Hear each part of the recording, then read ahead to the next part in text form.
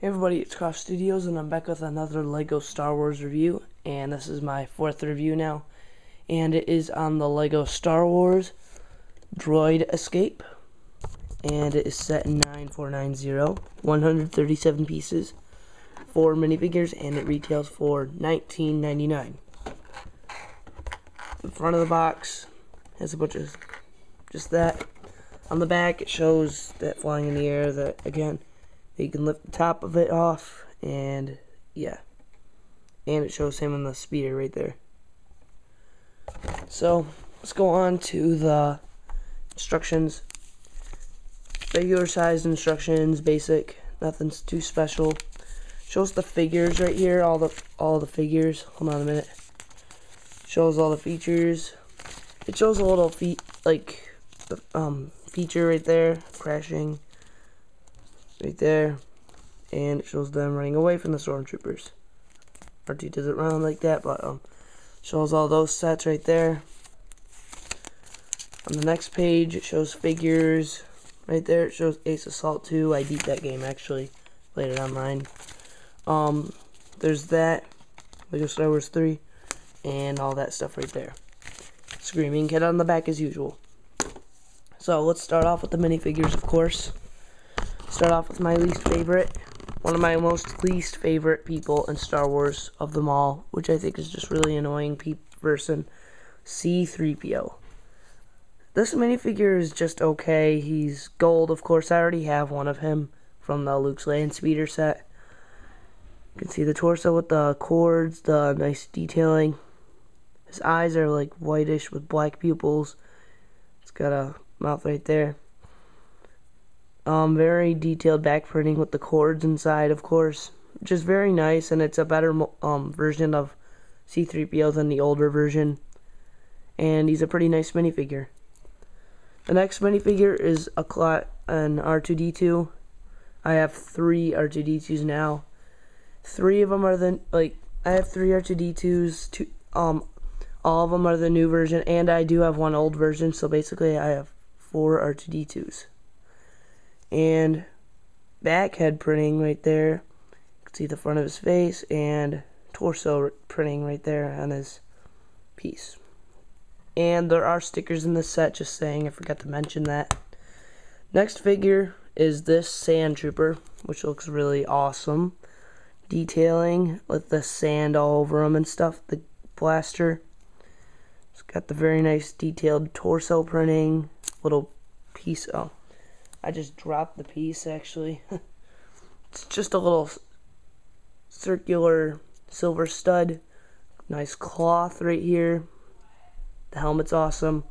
And has this thing in the back. I don't know if that's a jetpack or a backpack or something. And now onto my favorite figure. This guy. Sand Trooper. I keep dropping stuff, I don't know why. It's got this face right here.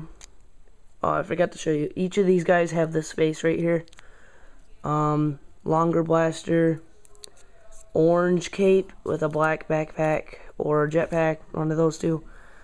He does have back printing if you take it off, but it's not awesome, but it's still pretty cool. Same exact printing on torso and legs as the other guy. So, yeah, that's basically it for the figures. They're pretty nice. So let's go on to the small thing in the set. The little speeder.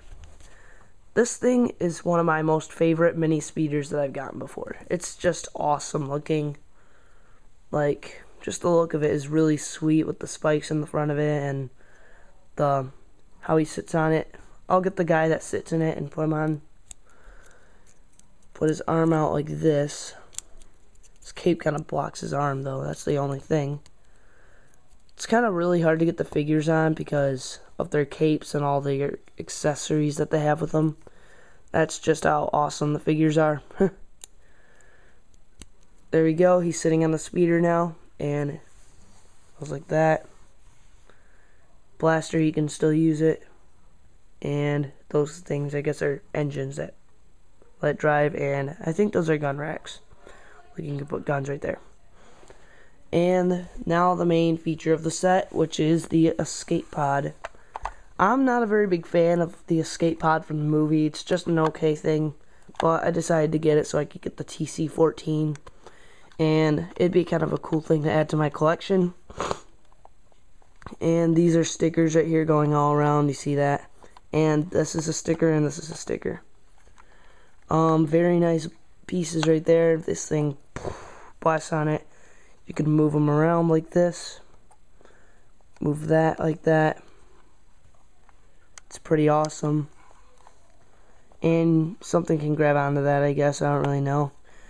And inside the escape pod, you can take this off. And I don't like the fact that it just sits on there like this. I mean, if you want to turn it upside down, it just falls off. That's just pretty stupid. I really don't like that. It's just major con. It's just really dumb. I wish they would have put like a black one of these in, and with this end in, so it would actually hook in. So, and here's the controls right here, and it's blue on the inside for some reason. I don't really like that. And big pieces on it, and just tons of really sweet stuff in it though. Nice.